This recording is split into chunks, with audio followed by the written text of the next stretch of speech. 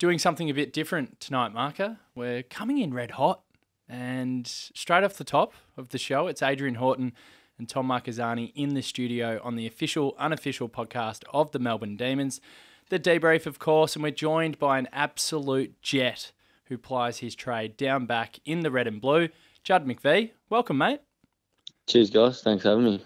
Thanks for coming on board. Much appreciated. Mate, how are we feeling this week coming into a massive game? Yeah, body's good. Team's looking good. So it's obviously, a huge one this week. Be a good test for us, but we're all ready to go.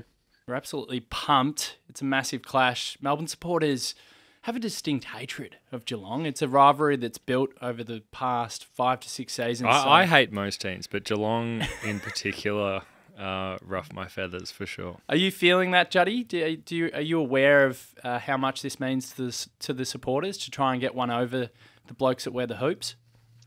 I actually didn't know that, but well, there you go. It's actually it's about time we verse them at the G as well. So mate, that'd be great.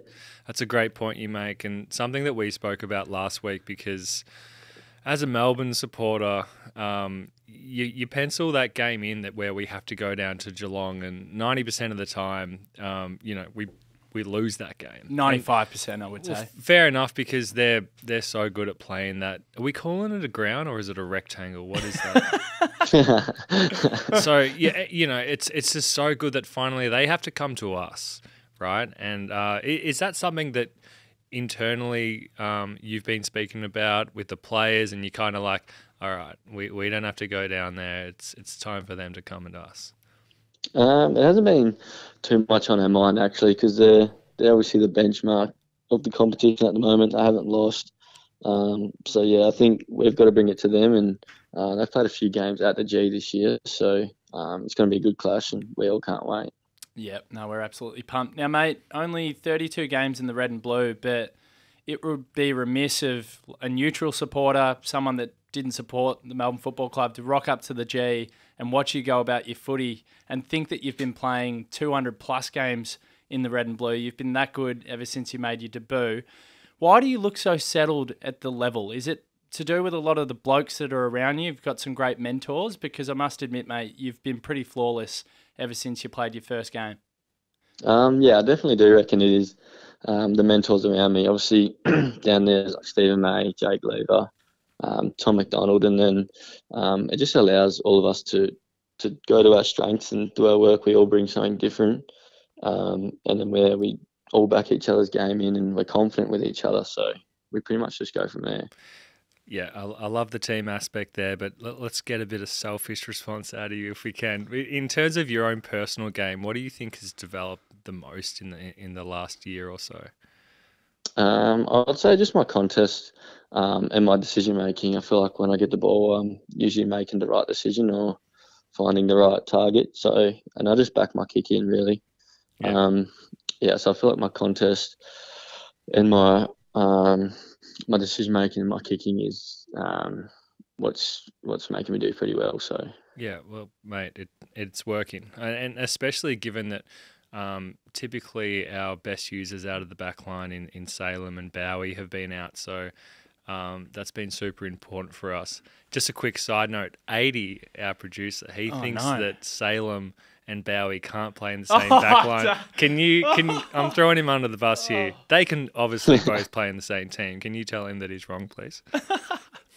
Yeah, no, he definitely is wrong. They can both play. One on Salem on his left side, and then Bowie on his right. Yeah, two good pegs. Yeah, I was never going to live that one down, because we had a massive debate about it in the week leading into the Brizzy game, if my memory serves me correct, Thomas. Just before you jinxed Salem into getting injured. Yeah. So it's Adrian's fault. So it's really his fault. So tell Christian that, by the way. I know, I copped a lot of shit for it, because a lot of people did say that I actually jinxed Salo, and then, of course, he unfortunately did his hammy. But, mate, both superb players. I'm happy to put my hand up and say I'm definitely in the wrong there. But I just wanted to take you back to Stephen May, Jake Lever, Tom McDonald, 3 incredibly experienced players in and around you. What do those boys say to you on a weekly basis, or even in the preseason when you're doing some team chats around team defence and how you want to set up for the season. What are the little things that they do that help you become a better player?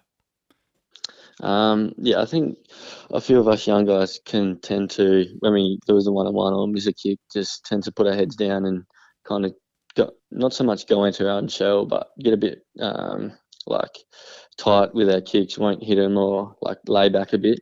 So that just really just remind us like we're here for a reason, we're playing for a reason. Just back yourself, back your kick, back your contest decisions, and we go from there. So it's just a bit of reinforcement, and also positive things as well, because we all want each other to perform well every week, and we're pretty much just pumping each other up.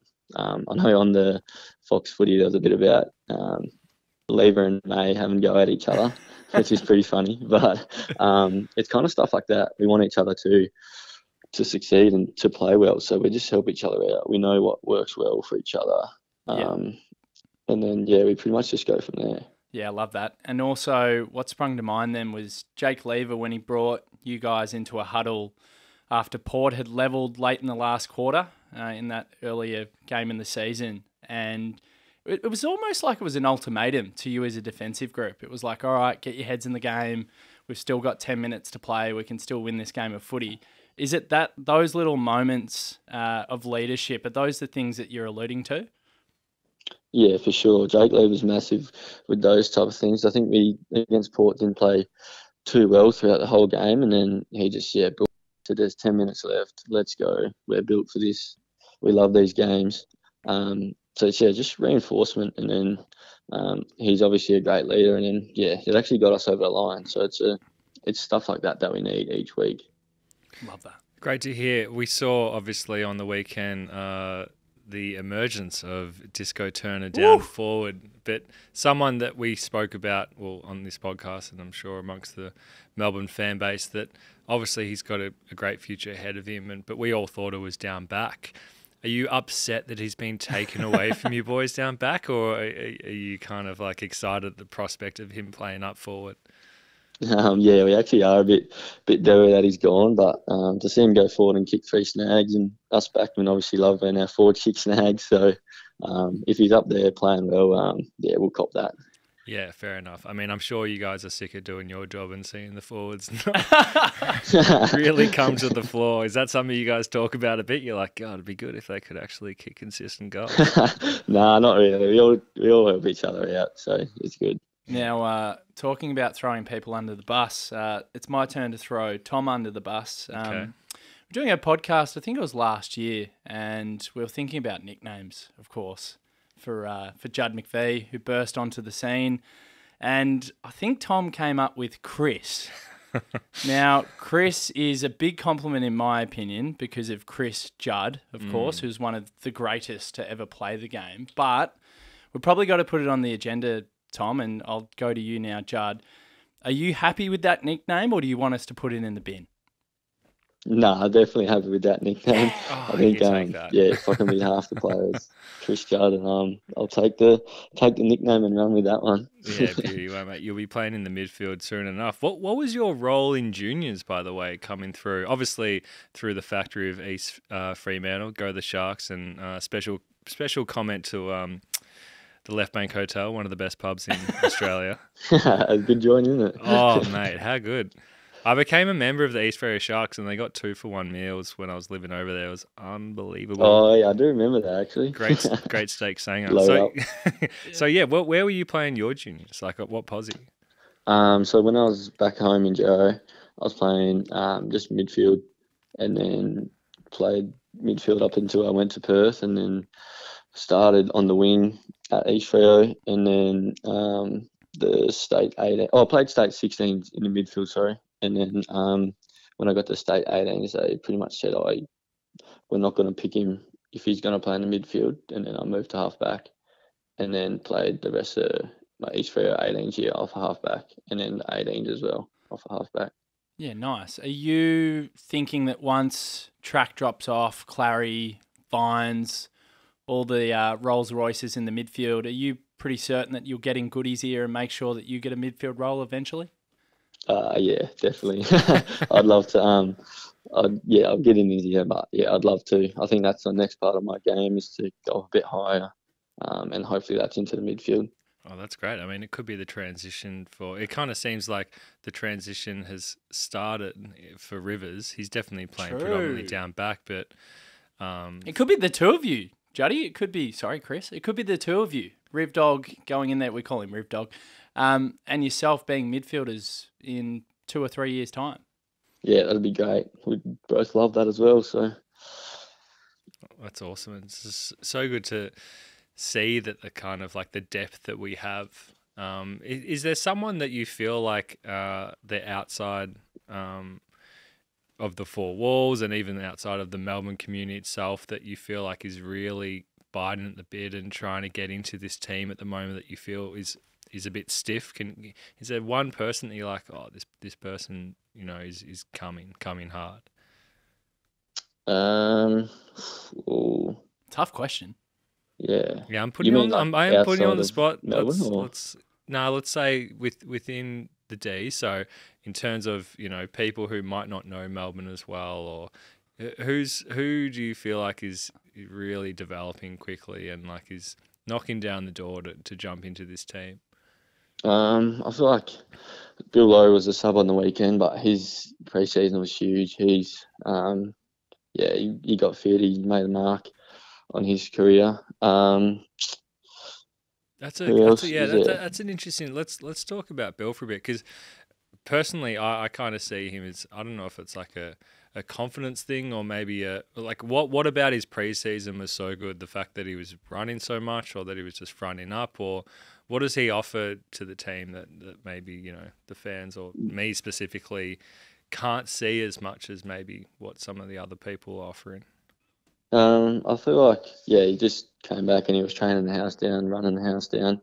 But yeah, I feel like he's worked on his contest a lot. Like you see the other weekend in the VFL, he had 20 tackles.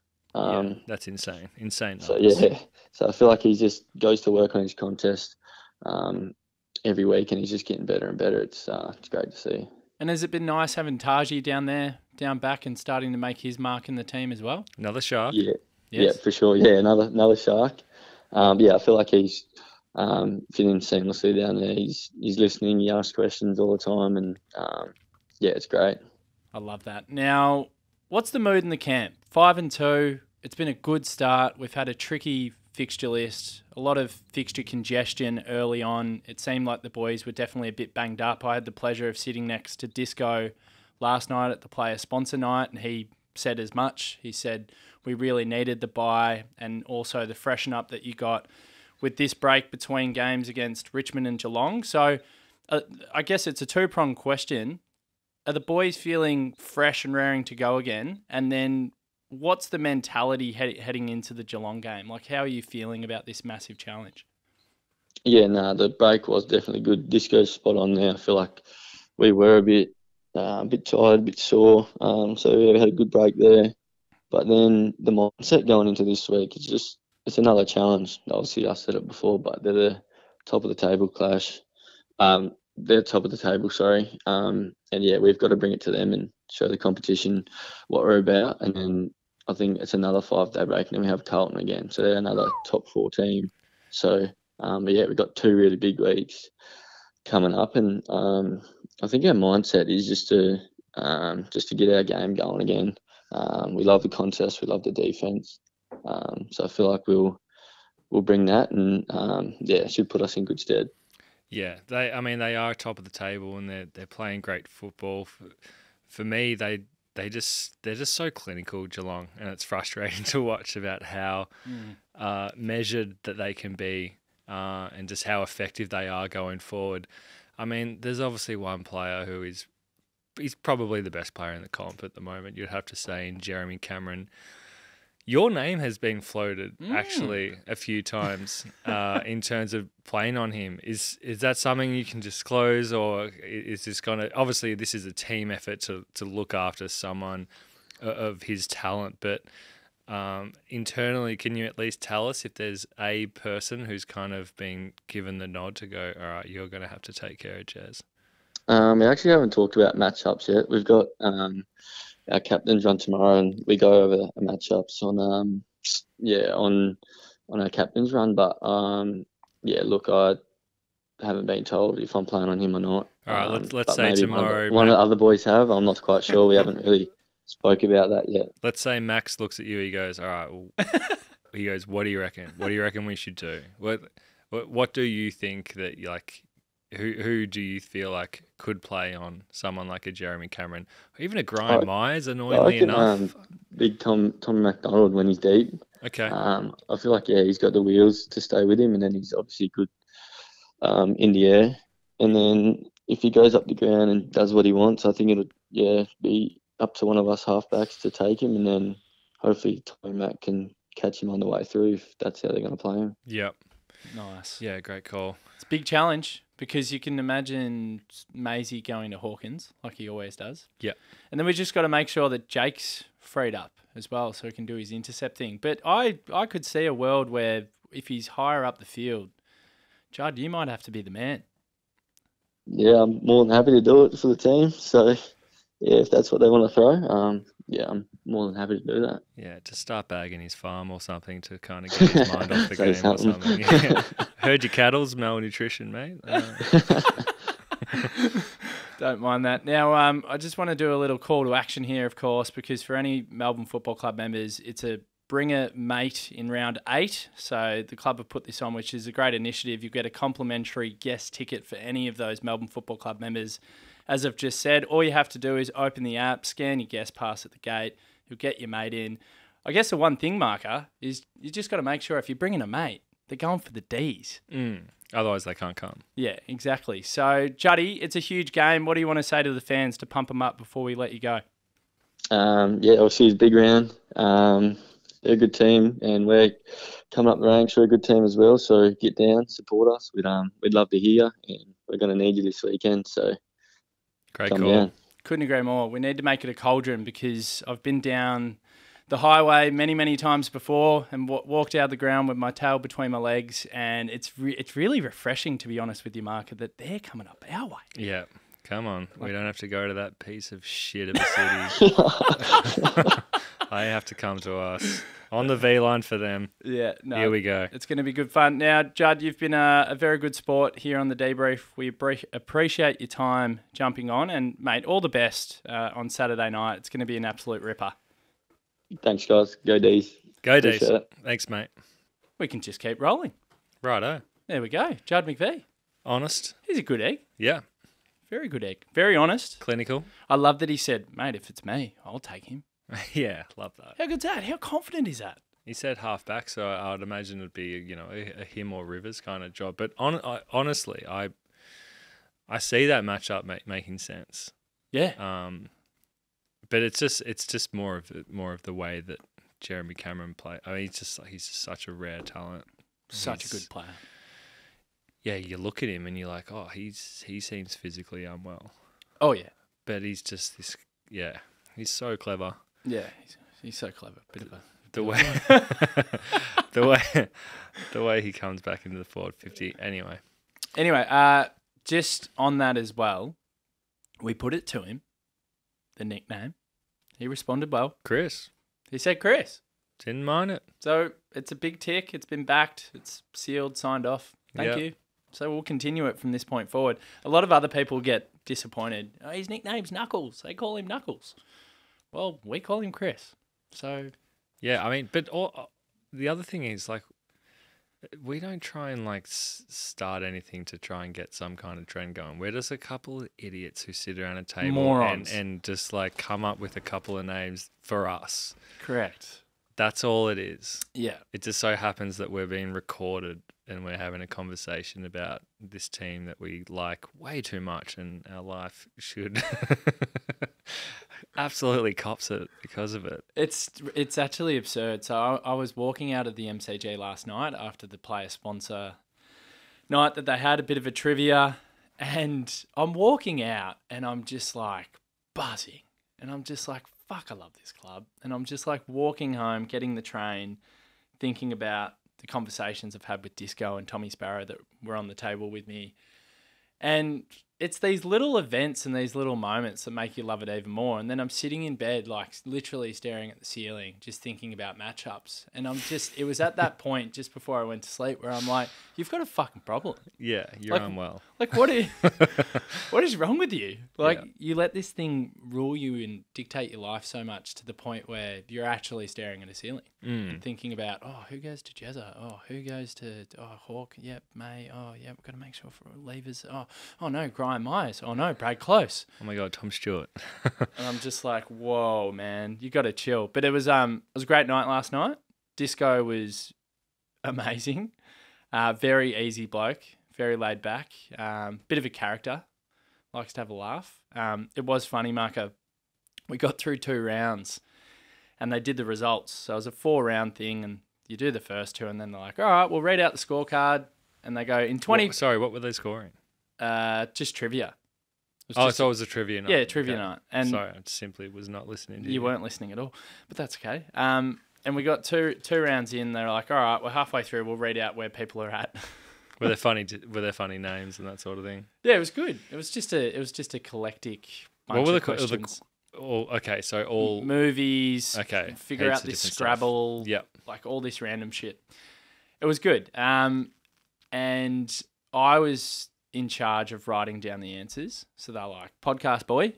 Big responsibility. They're like, here's the pen. And I'm like, well, I can't write. I can just talk. They're like, I'm like, you've got it wrong. So they're like, no, podcast boy. So I had to write the answers out.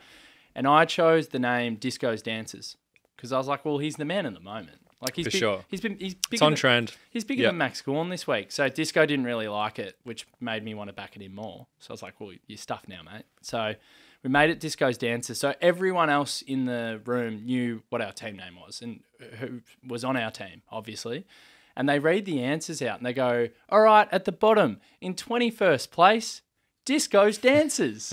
And Cade Chandler, who was on a table about 20 metres away from us and had clear sight of Disco, just lays back on his chair, points at Disco and just starts fucking cacking himself. Just pointing at him going, ah, ah. Anyway, they got the scores wrong. So we weren't actually in last place. So they did a recount and they're like, oh, you're actually in 12th. And we're like, oh, thanks. So they hung us out to dry and make us look like fuckheads.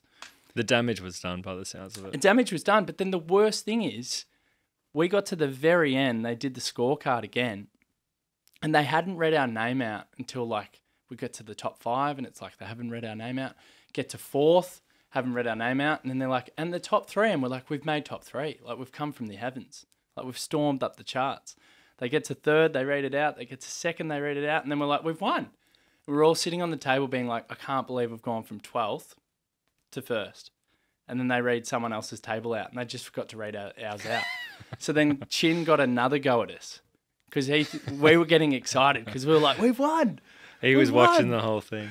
We've won and we didn't win. So it was just stupid. So it was a comedy of errors, but a very good night. And Disco, he's pumped. Like he knows how much people want to beat Geelong. So I explained that to him. I'm like, mate, I hate him. And he's like, well, he's a Richmond supporter growing up. Yep. And when Richmond came good in 17, and obviously Geelong have always been up there, they had some really good tussles and battles. So I think there's a special little place in his heart when it comes to Geelong and a bit of tension there. So Can we take these headphones off, by the way? Oh, you want to take them off? Yeah. Yep. I'll do my head in a bit. So do you know one thing that like...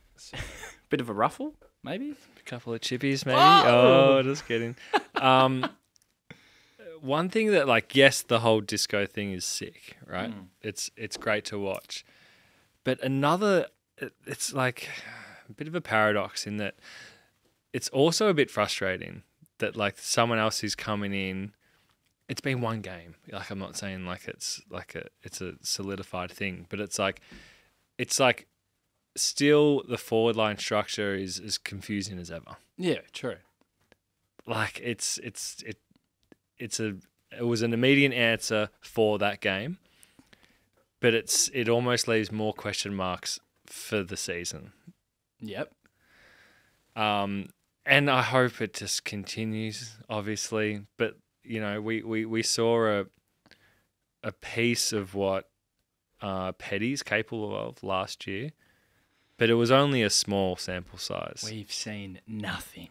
We haven't seen much at all this year. Mate, I mean, nothing. you sent that like infographic of it was like he's almost one of the worst rated players in the comp or something. Yeah, do we want to potentially look at it? Look at it so then we don't try and make up any numbers, because numbers aren't my thing. But you don't need to look at numbers just to know that clearly out of form.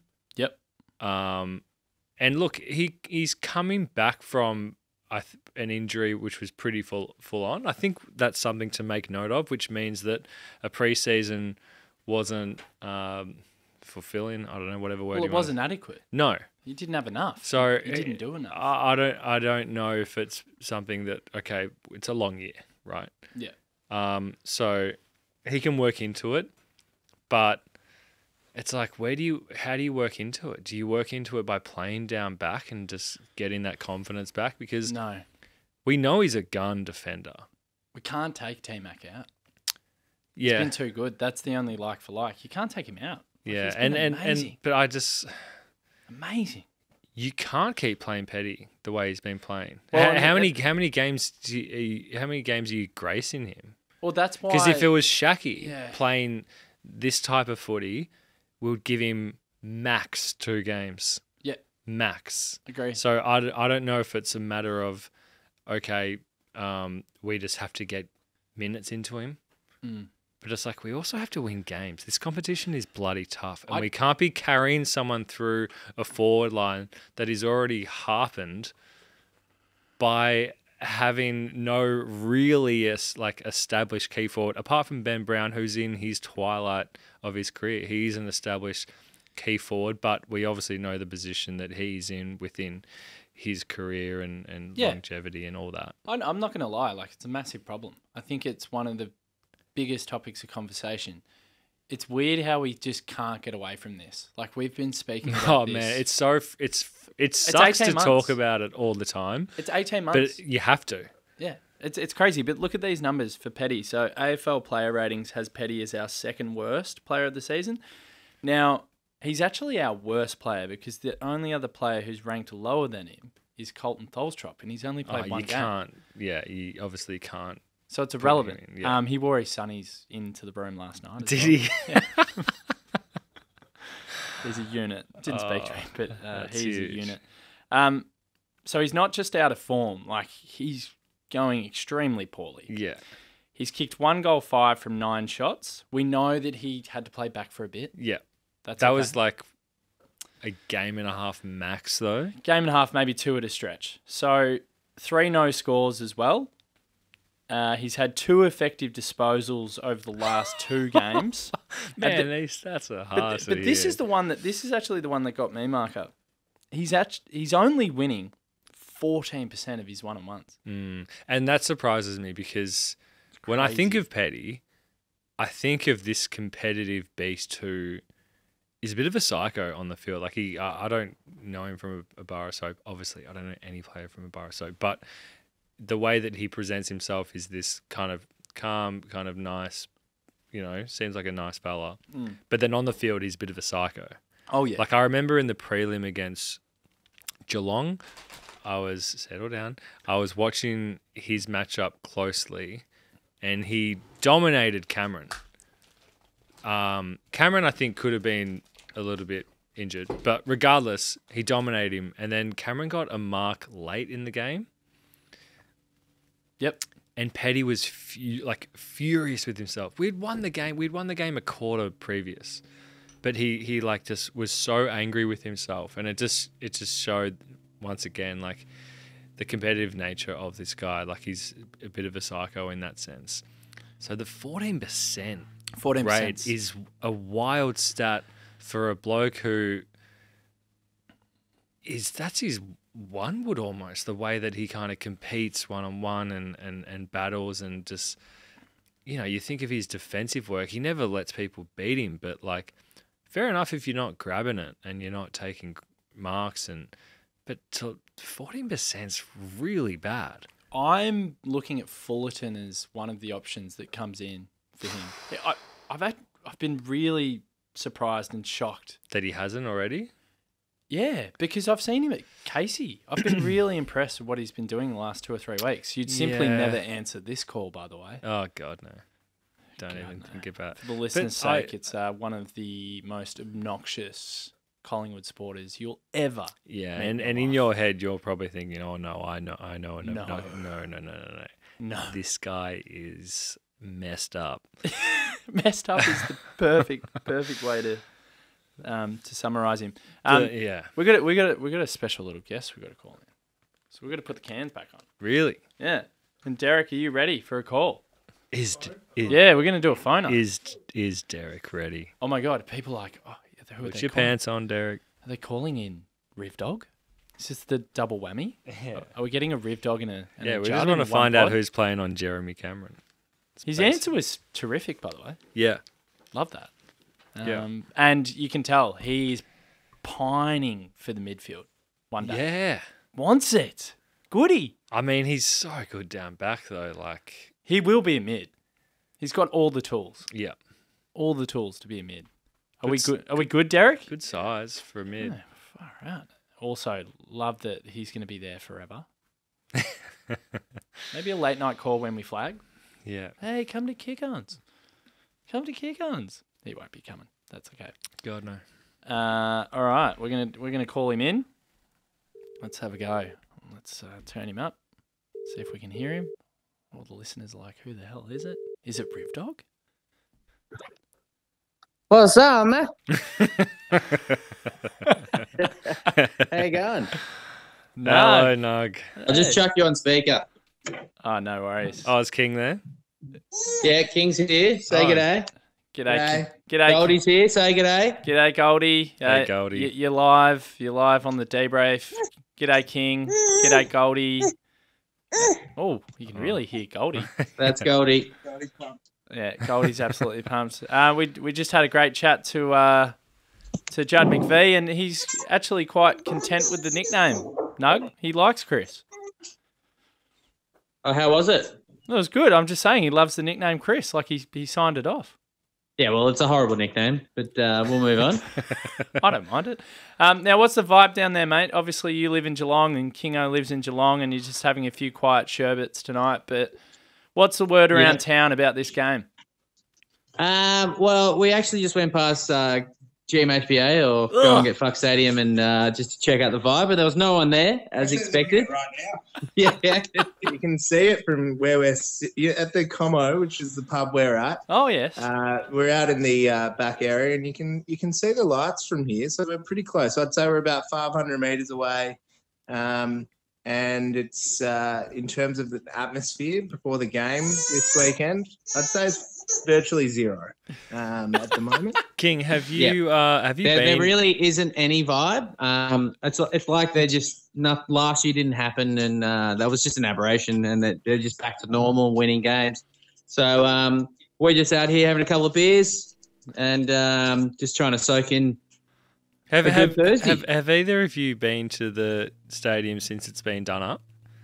Yeah, no, we haven't. No, The last time we were there was the famous Big Bash disaster where they played about 5 overs of cricket, and then the pitch was too dangerous. So yeah, GMHBA, it's not doing much in the Big Bash either.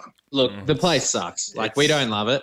And we love living here, but we hate everything about the football club and the stadium. So yeah, we're a little. Personally, I'm a bit skeptical about the game this week because they just seem to win again. Massive question mark on Geelong supporters. Like you're 7-0. Why aren't you just filling the streets up? Like there's nothing happening. It's a bit disappointing. So yeah, as I said before, no vibe whatsoever here down at ground level. Well, it doesn't surprise me. They're report back, King. And if you guys have any more questions, let us know. Yeah, well, they're simply just one of the most boring sides to watch, if I'm honest. They're clinical, but they're boring as hell. And the term flooded. I've got Jez, though. Oh, you've got Jeremy Cameron. Oh, mate, you beat me to it. He's the only reason why you watch the game that Geelong's playing. And And you watch the game because Jeremy Cameron's playing. He's a gun. Well, it's the same as watching fucking West Coast for Harley. You watch Geelong for Jez, even though he's like 15 years older. I watch it for Alec. Sorry, not Alec Waterman. Jake Waterman. Alec. I didn't mind. I feel like Alec was hard done by. I think Alec was misunderstood. Kingo's an Essendon fan, for the listeners' It was a sake. dead idea. He just give him the ball and he'd put it through, but the problem was he just never got the ball. Yeah, his thighs got in the way. They were ginormous. He was misunderstood.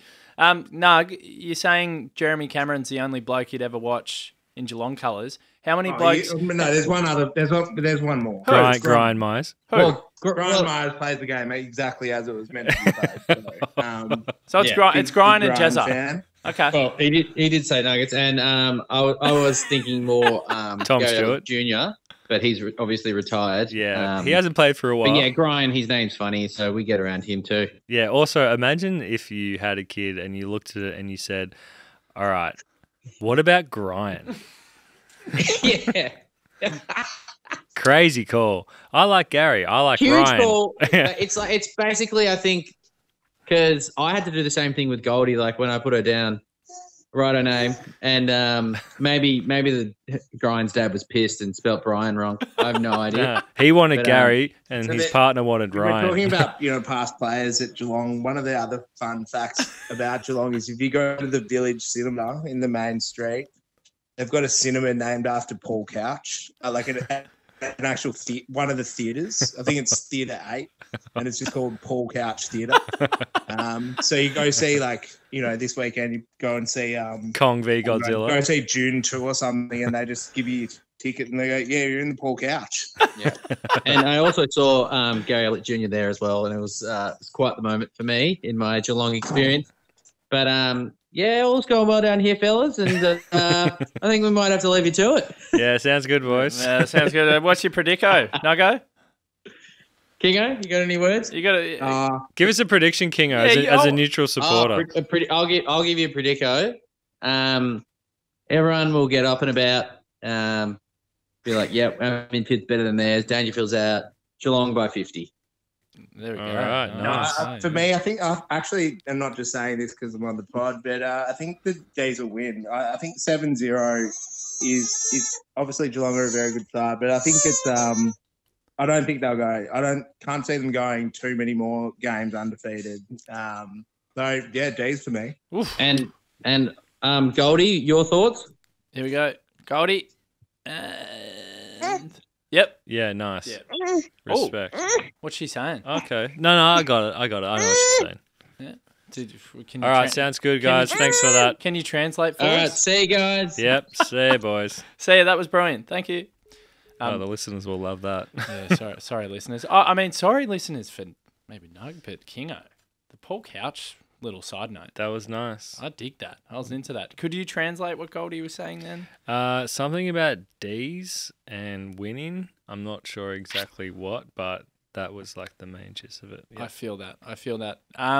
Mate, before we have a break in 10 minutes and then we'll come back and we'll do the teams. We can go the whole way through if you want to, but... I need a break. Yeah, we'll have a break in 10. This week, I put it on the agenda on the review show. I haven't got a run sheet in front of me, but I reckon this is a week for Jack Viney, Clayton Oliver, Christian Petrarca to get going. So track was a little bit down, although I went back, watched the tape. It's not a bad game, actually, but it's just not the 30-2 and the ridiculous clearances and all these other things that we're so accustomed to with him. Jack Viney's just been down in general. Clary's obviously been down in general. He's been hampered by that injury. He should be better for the break that we've had as well. I'm looking to those three guys this week because we know what Max is all about. Max is in all-Australian form. He's going to get his 7th jacket. We've spoken about it in recent weeks. He's in stupid form, like unbelievable form, Max. He's evergreen. Like he's aging like a fine wine. But for me, I think we've got to put a bit more onus on those three Rolls-Royce mids, as I said to Juddy before. They got to get going. Oh, I mean, I spoke about Clary during the week in the thread, and there's only so many weeks you can grace him. Yeah. With like, oh yeah, he's got the hand. It's like, well, I'm sorry, but like, don't play him if he's not going to perform. So absolutely, there's onus on him. Petrarca, I'm not putting any onus on. He was still pretty good last week. Yeah, but like he can have 10 quiet weeks. Like, you know, what he's done for us in the last couple of years. Like, you know, you can't expect him to go ballistic, but absolutely yes, and he would be the first person to say that as well. And what an opportunity for Viney as well. I just feel like their mids suits kind of Viney as well, the way in which they play. Dangerfield is a big out, but he hasn't really featured a hell of a lot this year anyway. But I don't know if you saw the Carlton-Geelong game. He was turning the clock back. The clock back, Dangerfield. He was amazing. Psycho. Yeah, mental. But I saw something, may have been on the AFL website, about is Dangerfield's worst enemy himself. Like later in his career. So what they're trying to say there is like, in terms of just the way how he's very ballistic in his approach, combative. and he's exactly his body type and all that. Yeah, is it now time, given your age, and you might have this year and the year after, and then it's maybe hang boots up time for Paddy?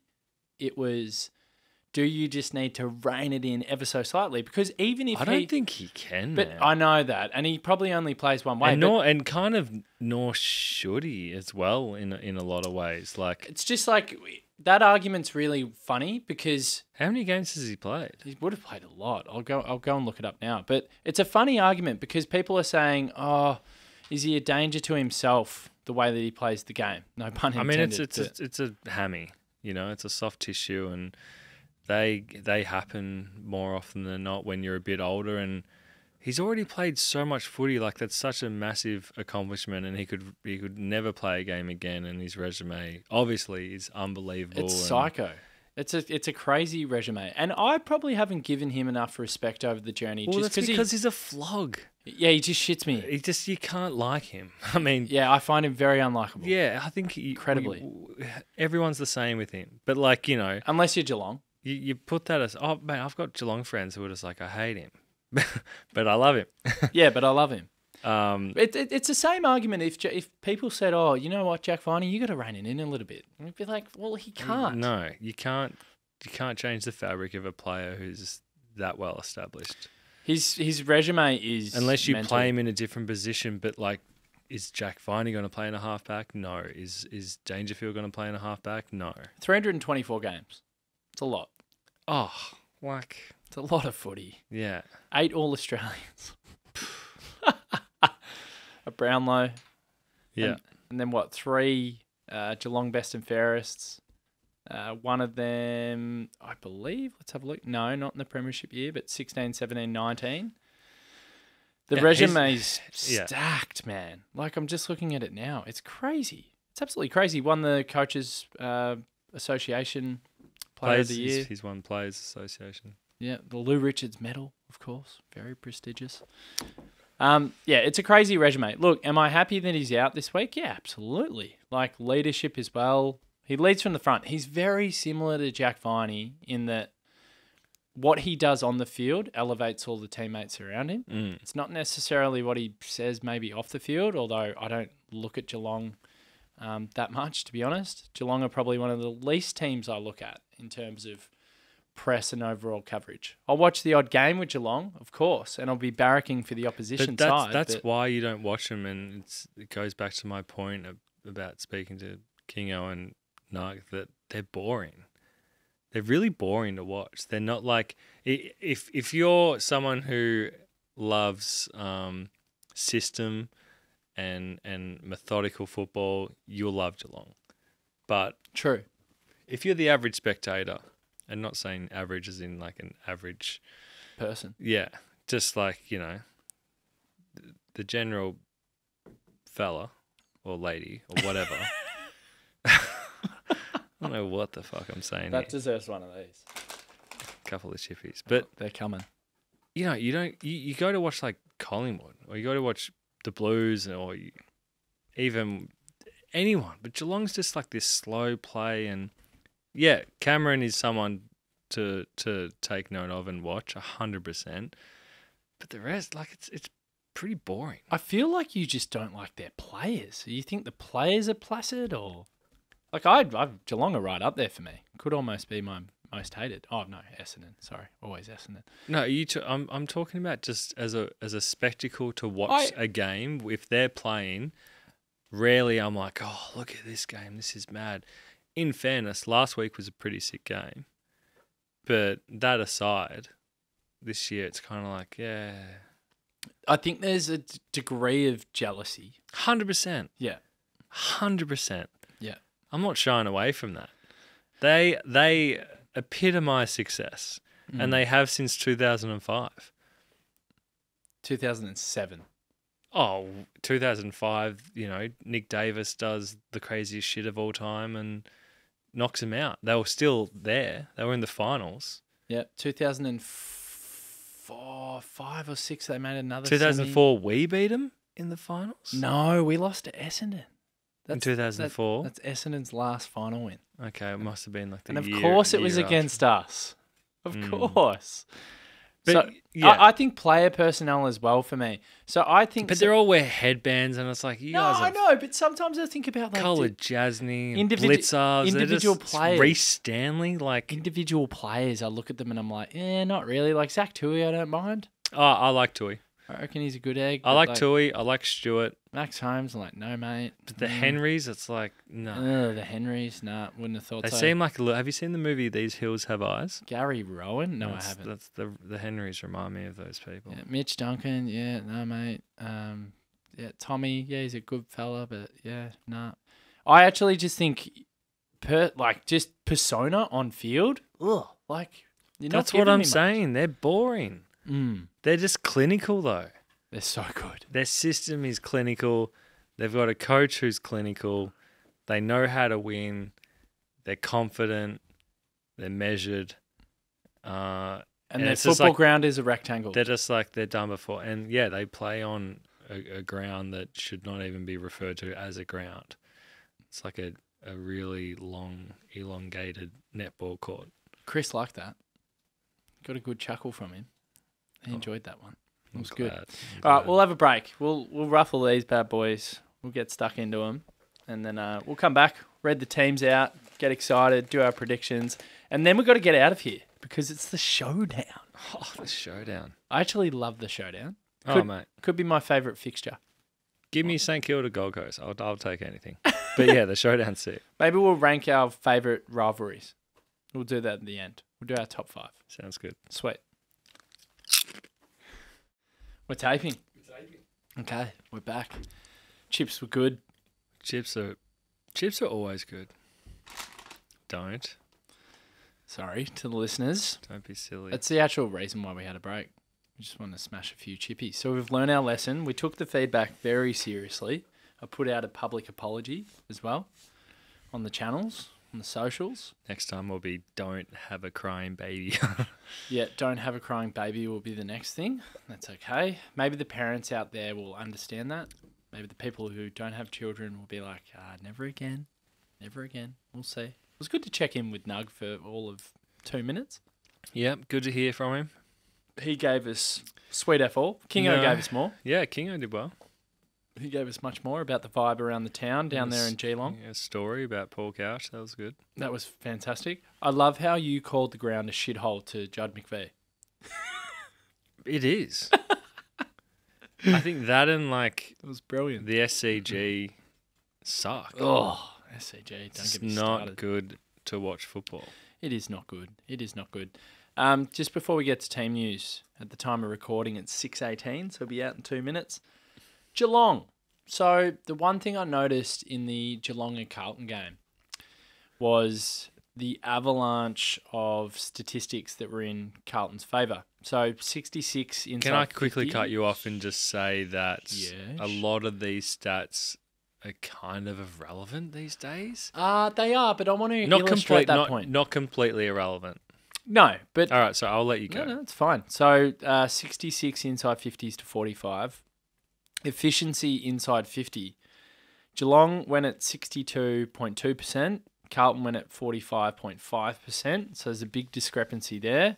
And then when you look at clearance was funny because earlier in the game, clearance was wild. I think at halftime, Carlton were plus 17 in clearance. They ended up being plus 6 in clearance by the end of the game. And then contested possessions, Carlton were plus 19. It's all the statistics we've seen over the journey that Melbourne have been dominant in, yet found ways to lose a game of footy. Chris Scott wanted the game that played out in the end. So he probably knew deep down, Carlton's midfield with Cripps and Walsh and Kennedy and Hewitt and the like, they're going to dominate our midfield because it's a little bit threadbare, bar Paddy Cripps. Cam Guthrie only just came back. Mitch Duncan, I don't know, he's going at the moment, I guess. They probably want a little bit more from him.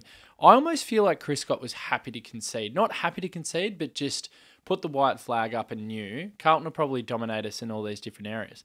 The one thing that Carlton absolutely butchered, in my opinion, was how aggressive their defensive line was. The last line of defence. So I watched this game pretty closely. It's probably the most, just given the fact that we're playing Geelong this week, Carlton next week, it's the closest I've watched a neutral game all season. Because I'm like, how are these two teams setting up? And the one tactical thing that I look out for, and I don't look out for many tactical things because I always say this, I don't know that much about footy, but I know defensive grids and I know defensive lines because you can fucking see it.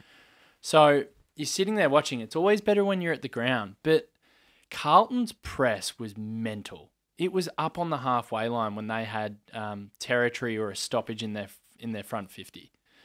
It was just too aggressive. So Geelong said, okay, we're happy to play this game.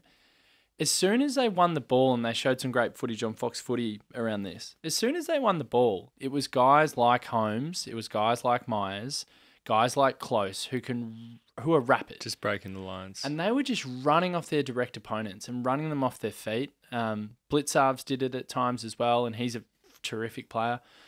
And it was really easy in the end. And I feel like Carlton made Geelong look better than what they are. And the reason I say that, Marca, is because, and I'm not trying to be disrespectful to Geelong. However, the biggest thing for me is the caliber of opponent that they've come up against in the first 7 rounds. Now, people go, you just got to beat what's in front of you, and I totally understand that. But we're in that same boat as well. 100% we're in that same boat, and there's no guarantees that we rock up. Except we've lost 2 games and they haven't. Yeah, but I look at it and I go, okay, St Kilda by 8 points. Adelaide in the second round, they lost. They beat them by 19 points. Adelaide had them on the ropes for a bit in the last quarter and just could not score and didn't hit the scoreboard, and they kicked inaccurately. They kicked 11-11. Geelong kicked the 14-12. Geelong probably deserved to win the game, but it wasn't a convincing victory. And we know what Adelaide have been like in the first 6-7 rounds. They then go and beat the Hawks because that's a guarantee. They then go and beat the Dogs by 4 points, and they hang on for dear life at the very end of that game. They beat North. They beat North, as you just said, by 75 points. They then get a game in a torrential downpour against Brisbane, which completely cooks Brisbane's ability to go with Geelong because, no disrespect to Chris Fagan, Chris Scott's a much better coach than you.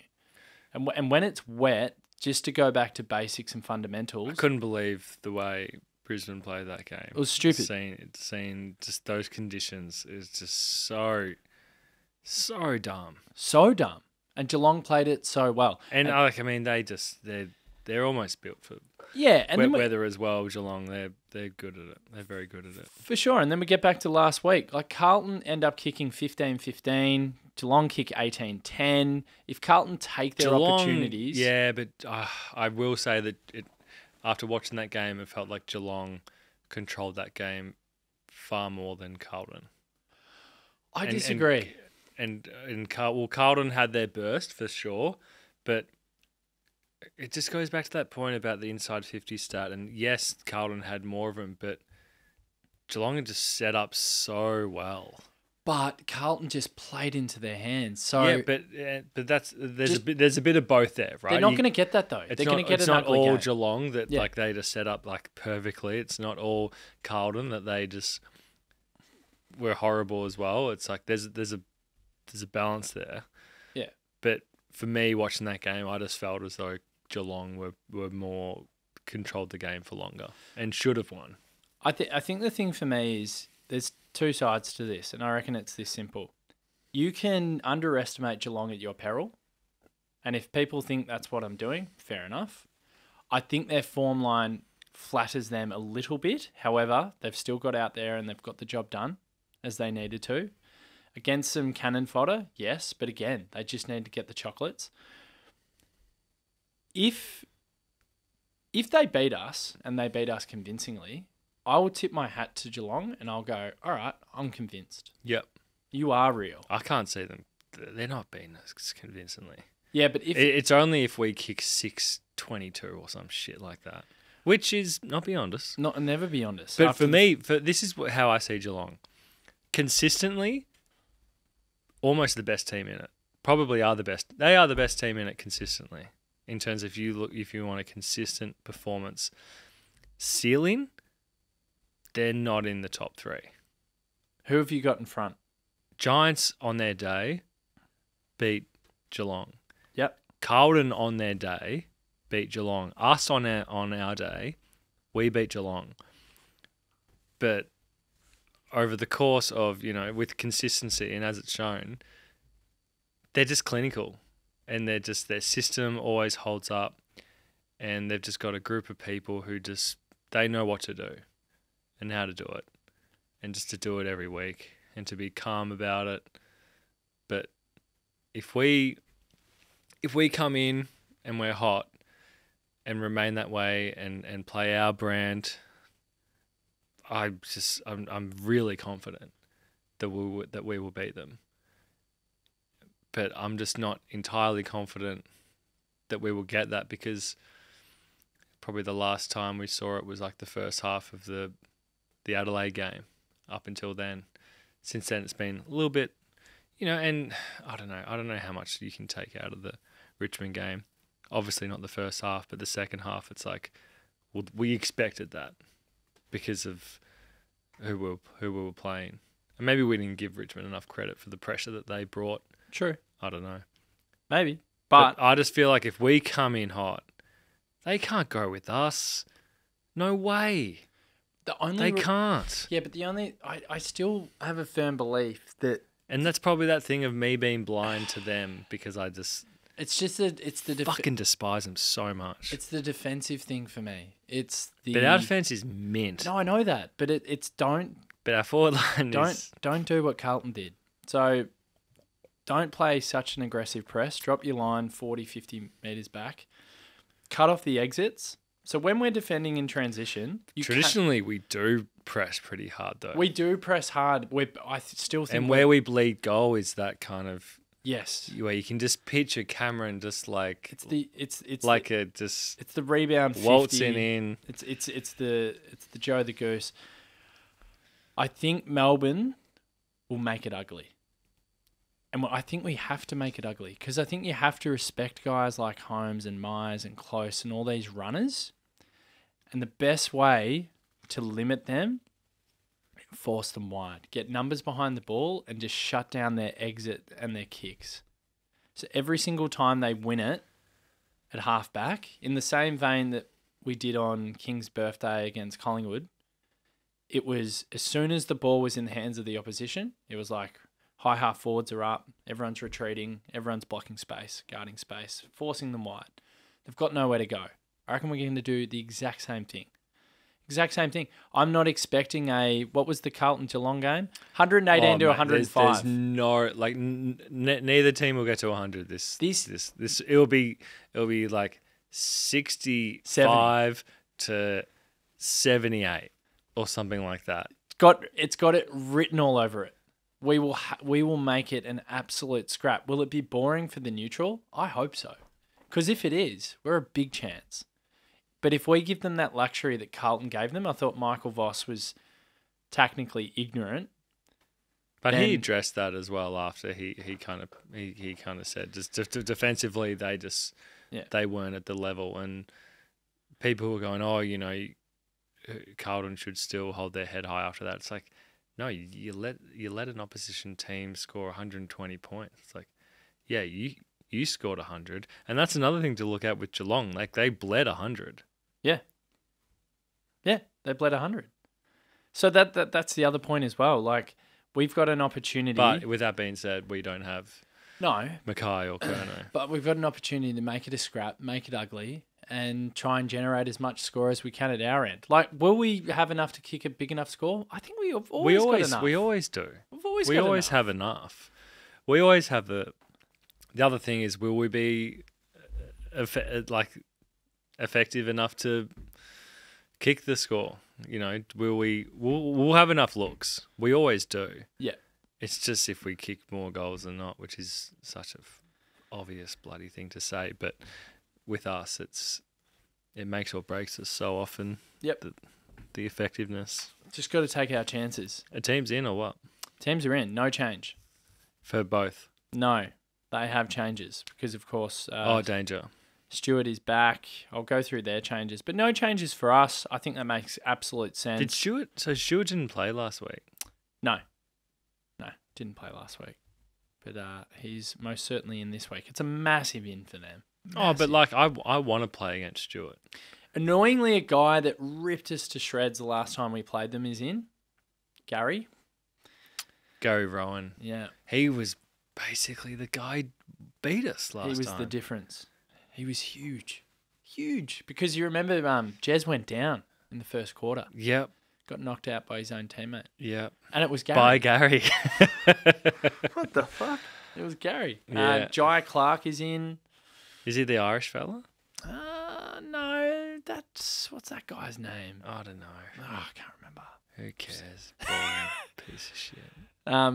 So Jai Clark's 19. He's 181 centimetres. He's a midfielder. Okay, Jai. Whatever. Mark O'Connor managed. Danger out and Brandon Parfitt managed. Tom Stewart, it's the headline. Gary Rowan, very nifty player. Did a job on us last season, as we just said. But yeah, for Melbourne, it's settled. It's a super settled lineup. They're a really good team. I'm like you. I'm not convinced that Geelong are top three at all. But like with that being said, they've banked enough games and they've got enough games at home now whereby they pretty much will be. Could be. They pretty much will be top four. Like they probably should be with the way that I think they have 11. How many games do they have at that piece of crap thing that they play at? They've got heaps, and they got a lot of games coming in the back end. I believe. They've also got obviously Danger's out at the minute, but they've basically got and have had no injuries as well. Yeah. So let's hope that there's a few of them. Let's hope there's a bit of carnage. I think just looking at our team, a few players I want to mention. Jack Billings. It's big for him. It's a big game, big stage. He showed signs. He was good in the third quarter last week. He had a poor first half, but a lot of players did. I mean, the first is like... I know. But I want to see a little bit more from him again. I keep putting him on the agenda. Cade Chandler didn't look right. A few people saying he may have been 50-50 this week. Maybe he gets up. We've got Lockie Hunter, your favourite, as an emergency. Marty Hoare and Ben Brown as the other two emergencies. So if Cade Chandler doesn't get up, then you'd have to think that Lockie Hunter will take his place. God. Cozzy, Roo, Disco, Fritter, and obviously Harrison Petty as a forward line setup. It's going to be really interesting because as much as we've been talking about Jezza, Tomahawk, Myers, Close, they've even got Ollie Henry, Tyson Stengel, two very good players as well, particularly Stengel. They've got a good backline. Henry's been really impressive this year as well. And they've got a good backline marker. Mate, they're a really good side. So, but I think, and you said it earlier on, I think where we can really separate ourselves is in the guts. 100%. And it goes back onto our three guns. And you throw in a Sparrow in there as well, and whoever else wants to roll through there, if it's going to be a Cos or it's going to be a Rivers, whoever it is, has to be a dominant performance out of those guys. But especially your Varneys, your Olivers, your Petrarcas. Big time. Has to be. Because yeah, our defense is mint. Theirs is mint. Their forward line is really impressive. Ours have their moments. So in order for us to get the chocolates, they have to be not only dominating contests, running both ways, defensively, yada, yada, yada. They have to be hitting scoreboard as well. Yeah. Like Petrarca has to be kicking one. Yep. Someone else has to bob up and kick one who's playing through the middle there as well. Is it the game for Clary to finally re-announce himself? He had the huge one against the Doggies in the second round. Is it time for Claz to just be like, right, my finger's good again. I'm ready to go? Well, if his finger's good again, then 100%. No excuses. No. If you're playing, Yeah, I'm looking at him and I'm thinking, we give you a reprieve after you've had the bye, you've just had surgery. he gets a few reprieves. Yeah, but I want more out of him. I want Oh, more. mate, no doubt. Like, I really, like, this could be the game. Like, announce yourself again to the rest of the comp. Like, there'll be a lot of people watching this game. Yeah. Be a lot of people interested in first versus fourth. Are Geelong real? Are Melbourne the real deal? We It's don't a even know what crazy we are. round of footy. Like, we don't even know what we are. It's an insane round of footy. The other thing I wanted to say, and then I think we do predictions and we do our top 5 rivalries because I like the idea of that before we go out. I've heard some murmurs about the crowd on Saturday night. And we saw Geelong and Carlton, 87,000. We know we're not going to get anywhere near that. I'd love to know the percentage of Carlton to Geelong fans because I don't reckon Geelong fans will front up. On Saturday? I don't reckon they even fronted up last week either that much. Yeah. I think they're piss weak, like us. I think our fans are pretty piss weak as well in terms of fronting up to games. Well, I beg to differ because I think the numbers are still pretty good when you weigh them up. Pretty good, but like on the scale of things, we should be getting more fans to games. Historically, we're not great at So fronting up. how many are you expecting? on Am I Saturday? expecting, or how many do I like? We'll go with the two schools of thought. How many would you like? Well, I would love 75 to 80. You're not getting that. I know. So how many are you getting? 60? Yeah. At a pinch, maybe. Yeah. 55 to 60? Yeah. And it's a Saturday night, Yeah. and we're playing a team who hasn't lost, and we're a genuine contender, and it's like we finally get to play at the G. Like we don't have to go down to Geelong. We're playing Geelong in Melbourne. Come to the footy. Come and see it. Like we don't have to go down there. Why are you at home? What are you doing? What is stopping you? It's bring a mate. I'll bring you. I don't have any mates to bring. But I'll take it. But what is actually stopping you? I don't know. You got to get to the game. And We have the fans. I don't know what it is. make it a cauldron. Honestly, I'm with you. It's come up the highway. It's our turn. We're hosting you. None of these bullshit excuses. It's Saturday Starting to night. get a little bit cold. No. It's Saturday. No. Don't worry. Have a couple of drinks. Warm yourself up. Bring a scarf. Make it red and blue. Yeah. Just get to the game. It's gonna be a good one. Yeah. Probably And- not, but But Mark, the other thing that we're missing as well is the opportunity to knock off the undefeated team. thank you. The undefeated team. Yeah. Be the first ones to knock them off. Yeah. It's party. And then it's back. And then it's like, shit. Who's next week? Carlton. Go again. go again. You rock win up that, again. and then it's like, here rock we go. up again. Rock up again. And that's a Thursday night game. Yep. Huge. Love that. Couldn't agree more with you. Get to the game. Get to the game. If we win this weekend, it's head out for a little bit. It's roll in at 2, 3 a.m. It's go and do swimming lessons with my little boy at 11 o'clock on Sunday. You know, almost, dunking him under the water and forgetting that he's there and and just being a little bit delirious while I'm in the pool. Like, For it's those sure. types of areas if we win this game. Yeah, big time. So, It's that anytime excited. you beat Geelong for me. I hate them. same. It's big. Prediction? Us by 17. Okay. Bog? God, don't ask me my bog. Remember last time? Best on ground.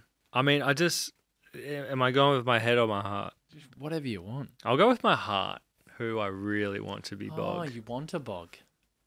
I want Cozzy to really be like Cos. electric. Yeah. Because he's playing against another fella who has an All-Australian jacket. But Cozzy, I think, is a more talented, complete player than Stengel. Stengel has an All-Australian, though. And I want Cozzy... I really want him just dominate. Yeah. And that doesn't mean getting 20-odd touches, but kicking 3, like mint kind of like team-elevating kind of goals and just... Give me 15 touches. He's setting up a few. I just want him. I want Cozzy. Cos. All right. I'm going to go D's by 8 points. Yeah. Real tense at the end. We're talking like last few minutes. 17 is a stretch, by the way, for me. Yeah. But I feel like it will be really tense, and then we'll have a bit of a relief in the last couple of minutes, and we will go bang bang. I've got 8 points in my mind. There's 2 minutes on the clock. The ball's in dispute in the middle of the ground. It could go either way. It's 2 points in it. Viney wins it. We get it into our forward half. Into the hands of Roo. I thought you were about to say disco. What do you mean? Sorry, Disco. And Roo kicks what is ultimately the sealer. Okay. And he needs it for his confidence. But I actually think it's a night for Bailey Fritsch. Okay. Yeah, just got a feeling. Just got a feeling about Bailey. Kick 4 or 5. Nice. Might be Bog if he kicks 4 or 5 in a low-scoring affair. I think he might be the difference. I like it. The reason I say that is because I see potential for him with the matchups. It depends who Henry plays on.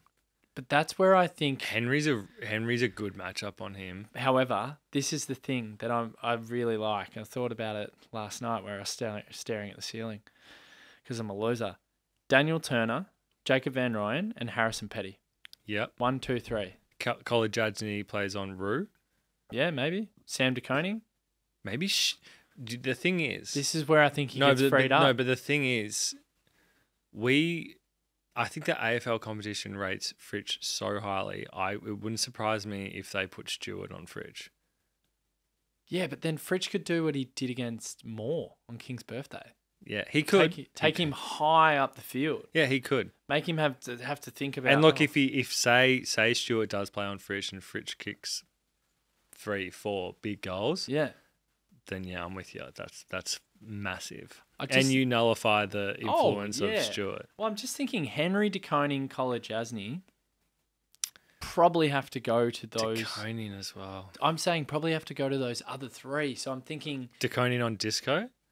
Maybe. If Tom Stewart wants his free reign and he wants to do whatever he pleases and he's not accountable for an opponent, Bailey Fritsch... No, we won't let that happen. Yeah, I know. But I'm just saying... We have a plan for him. Apparently we've got a plan. Apparently we've got a huge plan for him. But the point is, I can just see the Turner, Roo, Petty mix giving Fritter a huge op. Okay. To just get busy. Top 5 rivalries in the AFL before we go out. You have to say showdown. Is it number 1? I wouldn't say number 1. Are we doing chronological, or are we just throwing them in a mixed bag? We can do We can do the chron. Well, we'll just throw that in there for now. Carlton Collingwood. I think that's number 1. Okay, so we just pencil it in number 1. History, the amount of time. That's huge. Has to be. And then what else goes in the mix? Well, then you would have to say Freo West Coast. Yeah. They've been doing it longer than the showdown. Has it got to be in there? Yeah. It's the derby. I feel like any two like for me it's the Q clash. No, okay. So for me it's any AFL dominated states. The Q clash. The ones who have 2 team representatives. GWS Sydney's getting better. Yeah, but it's not. I know. Okay. I'm just saying. But for sure. It's getting better. It's good fun. That's great. Yeah, it's good fun, mate. Yeah, but they still don't know the rules. rules. The top 5, from what I experienced in WA, I have to say that has to be in there. South Australia has to have their showdown in there. Sure. So Carlton, Collingwood, SA, WA, those 2 rivalries, and then there's 2 more. There's room for 2 more. Look, you might even say Geelong Hawthorn? yeah, that's a modern day. I mean, actually, that's been going since the late 80s, I guess. So that's pretty right up there, isn't pretty it? big. Or is it throwing Collingwood against Essendon Anzac Day? Yeah, well, I mean, that's one day that they kind of have for sure. I still think you almost got to put it in. But I'm thinking of like who has like big finals and grand finals against each other. Because for us, the old rivals, it was us and Collingwood, but We're obviously not. we're not involved. We're not involved in We're it. not involved. Is it Essendon and Collingwood that you got to throw in there? Yeah, because Richmond don't have like a. Richmond Carlton's pretty big. It is Pretty big. I think. Essendon, Collingwood, and then look, I will say Hawthorn and And Geelong. Do you reckon we've rounded it off well enough? I'm just thinking about all the other teams. You don't even consider North some of them. and Saints. That's a big one. Giants and Freo have had some big clashes. Tassie and North. Yeah, That'll be a big one when they one play. in the same maybe. North had 4,700 fans at that game. Doesn't Weekend. surprise me. That's disgusting. I think also there's been a massive kind of push from all the people from Tassie who are like, we've got our team, get out. Oh yeah. Which is so fair. I think the other one we forgot about, which is it's huge, is Essendon and Hawthorn's a huge rivalry. Yeah, that's a good shout. It's a big one. That's a good shout. They hate each other with Yeah. a passion. And then I'd almost go as far to say this Geelong Melbourne thing in the past 6-7 years has really skyrocketed. It's not big. Yeah, no, I'm not. And we're not talking about the top five anymore, but Not let's at all. let's talk about the Demons. I'm just saying in recent years. It's Let's talk about us within. Well, who, it's just who do we have rivals with? 100% Geelong, and the other one is Brisbane. the Brisbane thing's been big. And then Brisbane thing's been real, but Collingwood it hasn't hate been like us too long. as well. Yeah, well, there's the class thing. I think the Rich D's, versus poor. Well, it's just a general belief that that's what it's all about. Like you think of the You're happy to be on the rich side? you think of the stereotypical Melbourne supporter and you think of the stereotypical Collingwood supporter. There, it's chalk and cheese. Rich versus poor. And look, we are one of the oldest of rivals. That was all through the 50s. True. They don't like us Yeah, at all. Braden got brought up on the table last night. really It's an off-air story. huge. Yeah, the listeners, I've just teased them. Let's tease them a little bit more. Chippy. I reckon you have one. All right, we'll wrap up. Player ratings. Pardon me. Player ratings. Sunday morning. Lloyd Tofflon, Scott Horton on the review shows. Lloyd, Yes. Debut for the year. huge. Massive. The Toff. I've lost my voice. And I'll lose it again on Saturday night. Yeah, big game. I'll see you later. Enjoy that crunch.